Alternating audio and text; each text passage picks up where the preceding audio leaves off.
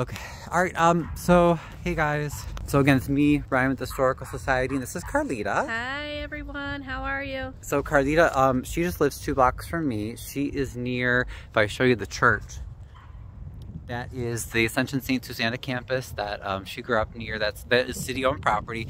And we have some other city-owned properties that Carlita wanted to tell us about that she earned, because as you all know, the mayor was very quick to confront me when I was trying to take photographs of the buildings across from City Hall that we wanted to save and he wants to demolish, and he was quick to say, oh, get away from there because we're responsible for your safety since it's a city-owned property. Well, according to Carlita, here's another city-owned property right by her house. And what is this looking like, Carly? It doesn't look too good. Nope. As you see, in June of 2023, I put in a report to the city regarding the structure, the brick, because it looks like it's falling in. Right. And also, too, I have a 6-year-old son who plays in the back. But it was, it's a concern because the residents, too, whoever's walking or whatever, it could fall in, cave in. Right. So after that, we learned about the 153rd Street project. So this will be demoed along with my house and the other residents' homes that are on this block. But we just learned this year, or 2023, that this building and this building right here are city owned by a city worker who was cleaning. They finally did a cleanup, and they said that the city was cleaning up everything that was city owned. Okay. So as you see, this building right here, I mean, it's in much disrepair. Right. Look the at stairs are falling. The doors are open, so somebody's been in there. Right. Yeah, it looks like those 2 buildings at least are lived in, and I know I share with Carlita one of my concerns, and especially just advocating with the Historical Society, is that a lot of these buildings, including the lovely old Ascension campus, there are investors that even the buildings that are in kind of rough shape like this one, there are folks that are experienced and they're willing to put in their own money to fix up these buildings. And in some cases, they're so bad that they might only be able to save the outer walls, but remember, the bricks alone are so valuable. Yes. And so one of our fears is that the mayor is trying to demolish so many things because, in addition to potential kickbacks that politicians will get from demolition companies, they literally are selling off the wealth of Harvey. They get a lot of money for these bricks. So we're gonna just go take a little look to see what shape Ascension is in. This is where I was baptized. This is where my I went to kindergarten school. Yes, she was a little kindergartner here. Yeah. But this was the church was closed within the past, I think, what, in 2021? 2021. By the Archdiocese, which unfortunately did a lot of closures of churches, even many churches that were viable. Now, Carlita said, though, she had never seen it in such rough shape until the city of Harvey bought it this year. And as you see, that window's open. Right, and what always weirded me out, Carlita, and I know you said this too, is that it's just about sundown here, and the lights are on, and in the rectory, look at, it's like, well, what in the heck? Who's living in there? And if the mayor, who, confronted me when I was just trying to take pictures of buildings we wanted to save from a public sidewalk, if he's saying, oh, no, get away from there, we're responsible for the safety of everyone in the building because it's city owned. Well, what in the heck? Look, this grass hasn't been mowed. We have lights on. I don't know who's come in these buildings. When the church closed in 2021, they still kept the grounds up. Once the city, I guess, purchased it, it's never looked like this. Never. Yeah. And the whole time I've lived across the street. It's so sad. And then I have yet to read the report, but I know the Harvey World Herald just reported that that there was supposedly a death in one of the buildings or something. But there was a photo sent to me of, it was in this general area where there was an ambulance that had pulled up. So I don't know what it looks like on this side of the rectory.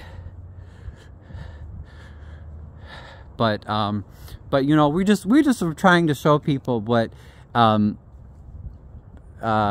yeah, I think that's part of the church too, right? Yeah, that burnt up in July. Okay. It caught a fire. So it's a lovely you know, campus, because they have a lot of really nice brick buildings that were not cheap to build. So obviously this, amongst the other buildings the city owns, were like, hey, sell them, put them on the market. There are people that are willing to fix them up so that they can be used again. The beautiful school building down there, which we'll walk by, that would be a perfect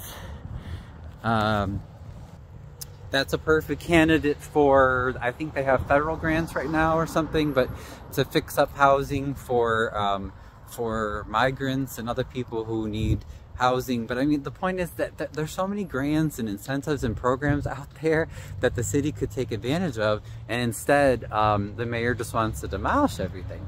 So it's crazy, including people's houses. Look, yeah, look, they still live in the house. A functioning house is gonna get torn down, and we have that have been abandoned for years. You know, and they don't touch those. Nope. They don't touch them. It's just, it's so backwards, you guys. Look at these beautiful homes on this block. Look at that. So these are like Carlita and some of her neighbors. These are our Harvey citizens that actually care about their community. And why are they pushing these people out? It doesn't make any sense. I think a lot of us think that someone's making money off of this. So we may not know exactly how or why. Like I said, is it kickbacks from demolition? And let's not forget, you know, the majority of the homeowners that on 153rd and Myrtle, they are elderly. They are in their 70s, their 80s. My father included, who's 88 years old.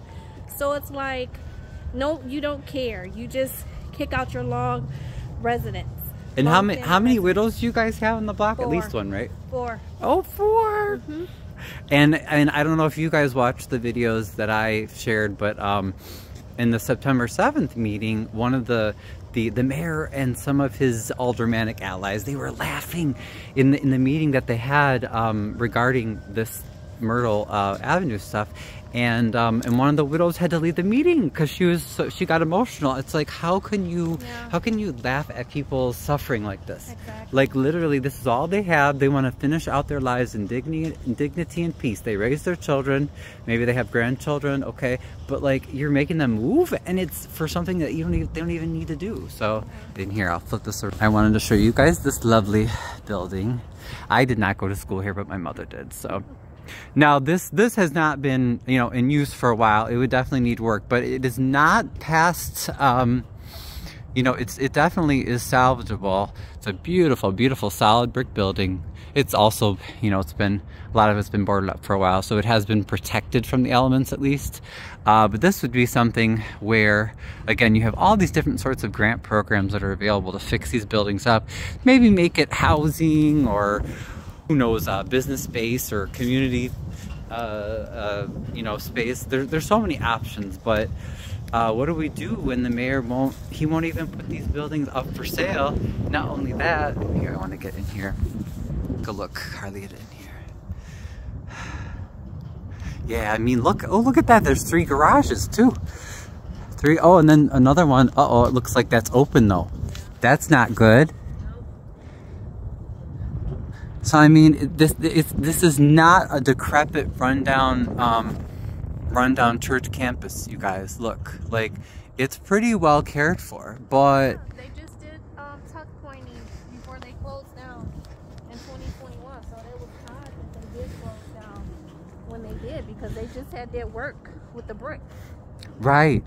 And again, why are they not trying? Why is the city not trying to sell something that is so beautiful and could be used for other things? Not only that, but like we said, we're also trying to tie in what's happening here with the issue with the apartments on Halstead, and the fact that they were trying to trap the people in there, boarding them up, and not following the proper procedures. Again, why are we putting money